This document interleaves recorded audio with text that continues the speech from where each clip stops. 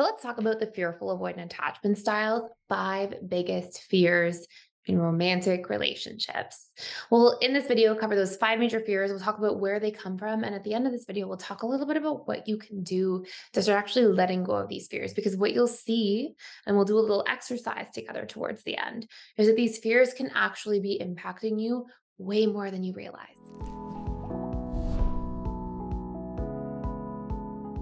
So, first and foremost, all of these fears essentially come from your subconscious programming about how relationships were, which often has its biggest roots, surprise, surprise, in childhood.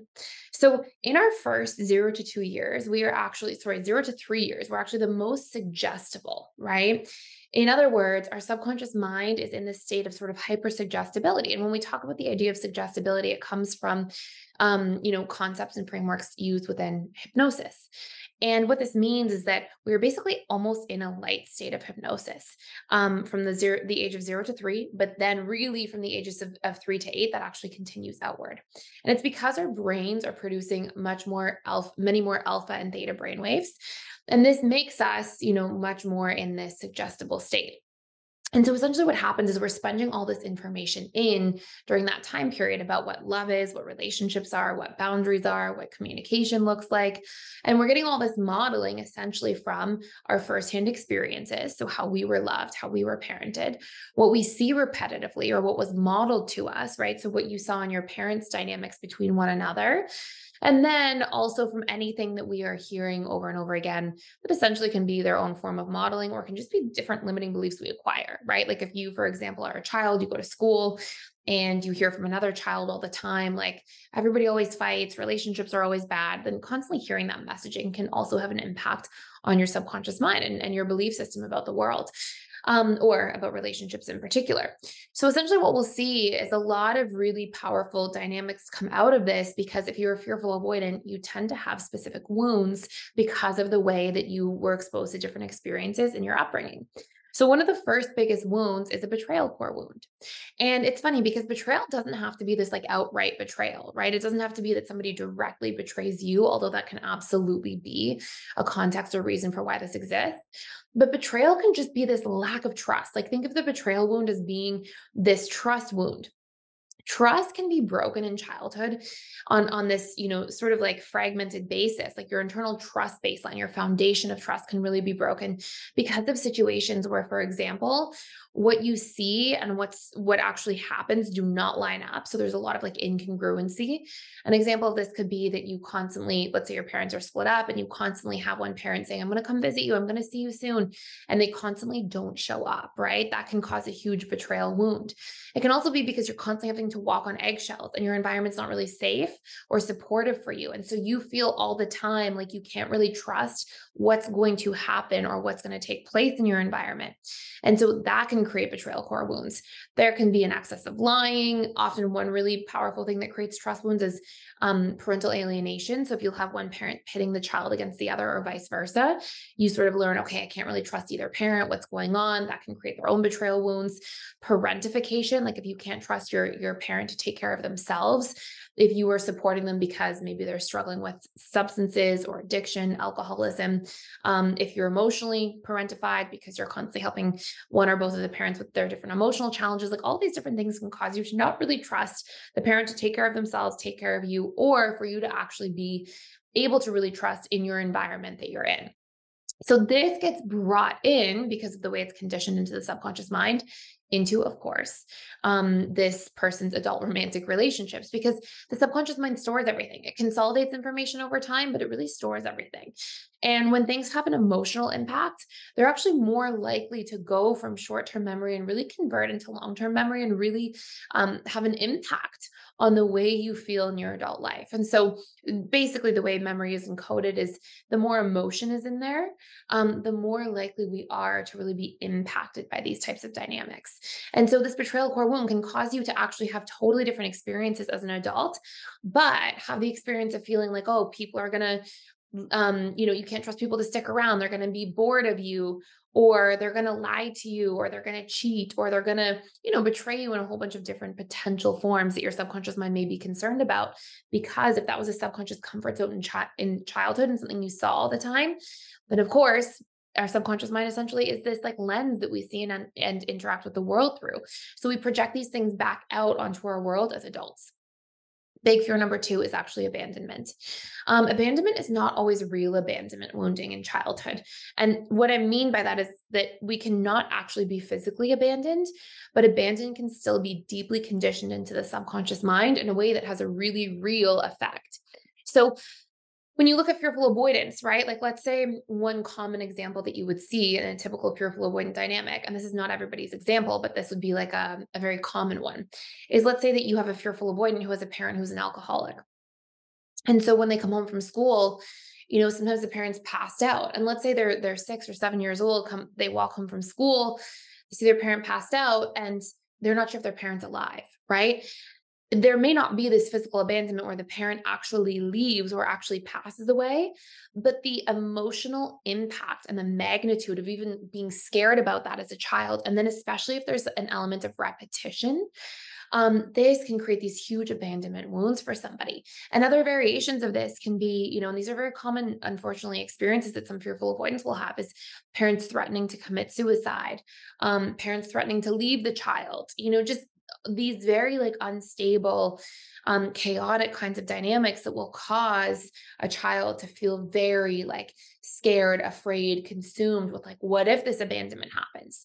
And so this is another big dynamic that you'll see for fearful avoidance as adults is they can be very, very afraid of losing somebody, of being abandoned. And sometimes, as a fearful avoidant, you're going to see a very different relationship to abandonment than you would see with an anxious preoccupied, for example. Because as a fearful avoidant, the abandonment wound could cause you to activate and want to get closer and be afraid of losing somebody and try to maintain more proximity to that person in the relationship.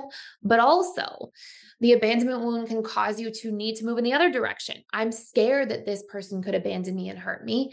I don't want to feel this afraid. And so I need to push this person away and keep them at arm's length. And I need to essentially deactivate and create space because I don't like the way this wound is making me feel. So fearful avoidance can sometimes activate or deactivate depending on the wound. And it's not necessarily one or the other. It can be based on the day, based on the type of way the wound is triggered as an adult that can cause them these different behavioral coping mechanisms. Whereas generally what you would see with an anxious person is that they are going to constantly try to seek more closeness, right? They won't really deactivate when their abandonment wound is triggered. Number three, fear of vulnerability. So this is the big one, and this is something that comes up all the time in relationships. And I want to talk about this one for a second. Being afraid of being vulnerable is a real thing. And maybe this can be because you got shamed for being vulnerable as a child. Maybe when you were vulnerable, nothing positive happened as a child for the vast majority of times. Like maybe when you were vulnerable, you got, criticized for it or shamed or put down, or maybe you just didn't get your needs met. So you had to kind of like grow up fast and buckle down. And there was no room or space for you to be vulnerable because you couldn't really rely on your caregivers when you were vulnerable. Like all of these can be different variations of why this might take place. But this fear of vulnerability can be so real that it causes you to really not let people in. And I want to talk about this because this is the really important impact of this wound. When you're terrified of being vulnerable, you keep yourself isolated because what you'll see is that vulnerability, us actually showing our inner self, our inner world, our truth, who we genuinely are, fears, flaws, everything included, that's what allows somebody to actually experience more unconditional love. You are keeping your ability to receive love in a conditional space when you're not letting people in because you're only showing yourself with conditions, meaning you can only be loved with conditions. When you instead let people in, share your fears, share your flaws, share your insecurities, and people love you anyways, we start to feel more unconditional love. And unfortunately, this dynamic, this big fear around showing our vulnerability is something that can cause a fearful avoidant to really feel isolated and lonely and sometimes unloved for who they truly are because they're not even giving themselves that opportunity. So it's really important to work on reprogramming these fears. So I'm going to share the two other fears and I'll take you through a little exercise at the end. But I also just want to say, if you want to reprogram these fears in like a very short period of time, really get these out of the way, you can check out the Emotional Mastery and Belief Reprogramming course. It is my favorite course in PDS. You can check it out for free for 7 days. I'll put the link below. It's more than enough time to get through that course. And it will help you go through the entire course and understand how your subconscious works in great detail. And there's a few different reprogramming tools. So you can see which one is your favorite to actually reprogram some of these old fears and set them to rest once and for all. Because you'll see when we talk about this tool here that these fears cost us so much. They really affect us in all these different ways. So the next fear, number 4, is this fear of not being worthy. Unfortunately, growing up as a fearful avoidant, you often have to be exposed to conditions where you're earning your worth. Now, it doesn't mean that you're actually like earning love. You may have parents who really love you unconditionally, but they don't know how to express it at all in a healthy way because maybe they're both under the influence of substances. Or maybe they are really struggling with their own demons in a variety of different potential ways or avenues. But if you take care of them or if you do what they say, that's when you get love. And this may cause you to feel like, okay, I only get love for what I do rather than just receiving love for who I am. And one of the really interesting principles, I talk about this all the time and here inside the school everywhere. One of the most interesting principles of conscious parenting is the idea or concept of giving your child love for no reason. Because what essentially this conditions a child, like let's say the child coloring in the corner or watching television or, just doing something. If a parent comes up and just loves the child for no reason, the child is making associations that they are worthy of receiving love just because they exist, right? Whereas a lot of people, fearful avoidance, especially sometimes, but this can be really any attachment style, grow up in an environment where they get love for the grade that they got or for the accomplishment that they had. And so this can cause a child to sort of feel this fragmentation of like, oh, I'm not loved for who I am. I'm loved for what I do. And again, we bring these subconscious things into our relationships. Your subconscious is like the lens you see the world through. And so if it's colored by these different painful past experiences, we bring those things as essentially our baggage, right? Into our adult romantic relationships.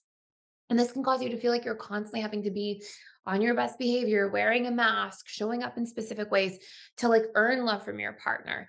And this can, again, keep you guarded in a sense, right? And not really letting people in and not really allowing yourself to receive love in healthy ways, which is a big, important part of the fearful avoidance healing journey is to learn to receive love or receive support, right? And last but not least, being helpless or trapped in the wrong situation. Fearful avoidants often grow up feeling a little trapped in their home, a little helpless in their home, sometimes because they have experiences or circumstances that are a little too much for them to handle. And so they can feel like, oh my gosh, feeling like things are beyond them and feeling afraid and kind of stuck there and not knowing what to do. And so these will be big fears that get projected into future relationships. And sometimes they can be fears of ending up with the wrong person and being trapped there, right? Fears that can come in around marriage or, big commitment. And again, a lot of these things really have roots in childhood. So I want to ask you a question. Um, if you want to pause this video and do this, highly recommend. But write out for a second, what do these fears cost you? Okay, try to write out like a whole bunch of different things that these fears cost you and just take a look at them. So, whether it's the betrayal wound or the fear of abandonment or the fear of being vulnerable and letting people in, or the worthiness wound or the helpless and trapped fears, what do these things cost you, not just in your romantic relationships, but in many areas of your life? And if you can come up with like 10 or 12 things, this is very empowering, right? And then I want you to ask yourself, what would the benefits be of letting these things go, of actually working through these things, setting them to rest? And this is where life can transform because I was somebody who had all of these wounds personally, big time, all of them very strongly. And life is different on the other side of this. And it takes work to get there, but this is something we can do, right? We can shed these things. And by giving yourself the opportunity to actually do that work, to actually let yourself move through these things, it changes everything. I mean, it changes the way you feel about yourself. It changes your sense of inner peace. It changes your ability to really let people in and to be loved and to receive love as much as you're trying to pour into other people. So there feels like there's this actual exchange. It allows you to have better boundaries when you're not trying to earn your worth all the time. I mean, there's so many powerful things to come out of it. And I'm not telling you this because I'm like, hey, go take the emotional mastery course. You can take that course. If you cancel before day 7, you'll never get charged anything. You can literally go and take the whole thing for free.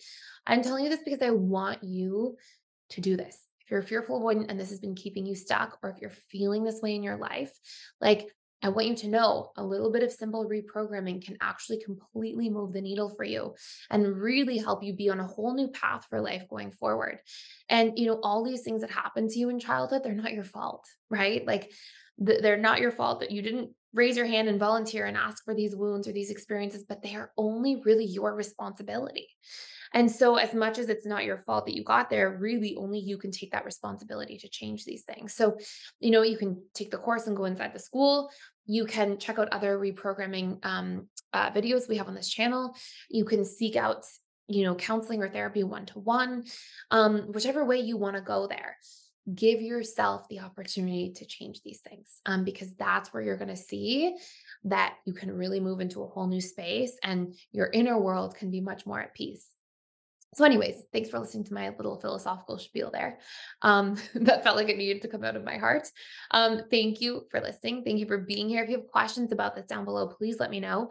If you're enjoying this channel, please consider liking, subscribing, sharing, or hitting the thumbs up button. I guess that's the like button, but same thing. I would really appreciate it. It helps the algorithm a lot. And yeah, appreciate you stopping by. I hope you enjoyed this, and I can't wait to see you in future videos.